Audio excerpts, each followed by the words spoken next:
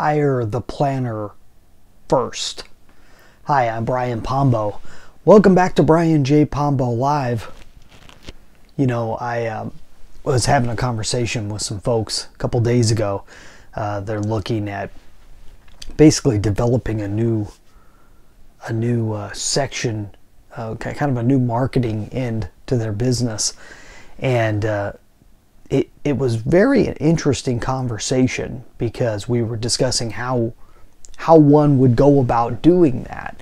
And the one thing that I went about how I go about doing it, but it's because I have the instincts of a planner, and so I plan things out pretty easily and can organize things, and I can also move with things if they don't turn out exactly right, you know, and so forth. So it was interesting to me to talk about that, because as we were discussing it, I realized that most people, when they're putting together a team of people, they don't necessarily take that into mind, because there's so many different pieces that you need to a team. One of the main pieces you need is an organizer. The funny thing is a planner, a strategic kind of visionary mind is not oftentimes the same person as the organizer. The organizer, the follow-through person, the person who can keep everything going, all these different plates spinning. You know, I always use that term, plate spinning. I realize a lot of people don't realize what I'm talking about. On the old Ed Sullivan show, and this comes from the old vaudeville days, where they have the plates on the end of a long stick, and it's balancing on there, and they spin the plates, and the plates are spinning on the end, and the only thing that keeps them going from falling off is the fact that they're spinning. So they get one going, and they come over here and they get some more going, and then they have to go back and get that one moving, get this one moving, and then they'll start a third one, and pretty soon they have a whole bunch of them. But they're having to constantly, it's a juggling act in a sense. You're having to go in circles to keep the momentum running. And so I talk about, a lot of people use the phrase spinning plates, and that's what ends up happening.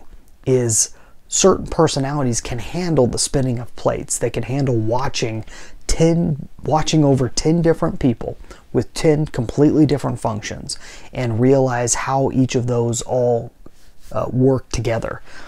It's not my thing. I'm not very good at that. I know what needs to happen, and I have an idea in general what each person needs to do, but knowing where each person is at each point and keeping on top of them to make sure they're in with the schedule, that's never been my thing. I have a difficult time keeping my own brain on track, as opposed to trying to keep that many people. But one thing I'm good at, like I mentioned, is the planning stage of things.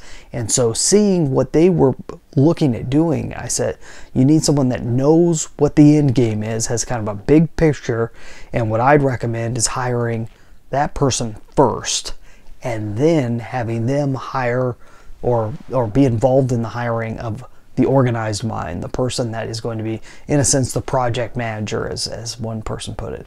So we had a great conversation. It was a great introduction. It was one of those things that, something to keep in mind when you are building a project out. Make sure you have that visionary person first.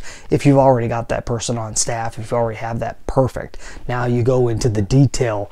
Grab your detail-oriented project manager to then handle all the rest of it, handle all the details. But in terms of having a very broad-based view of what needs to happen and how to handle things when they go the wrong way, you got to get that person first. So hopefully that makes sense to you. It's all part of what I teach here and throughout my book and other places. You check out my book, 9 Ways to Amazon Proof Your Business. You can go grab a free copy at amazonproofbook.com. And also, if you understand brianjpombo.com, that's kind of the universe that shows all the different things that we've been working on, the podcasts and everything else. They all center around 3 major tenets or pillars. And it comes down to being relationship reliant on one hand, system based, but at the same time reality grounded. those three things are the three pillars. I'm going to go through those again in the next couple episodes. So return tomorrow and we'll talk about that a little. It's great seeing you. We'll see you tomorrow. In the meantime, get out there and let the magic happen.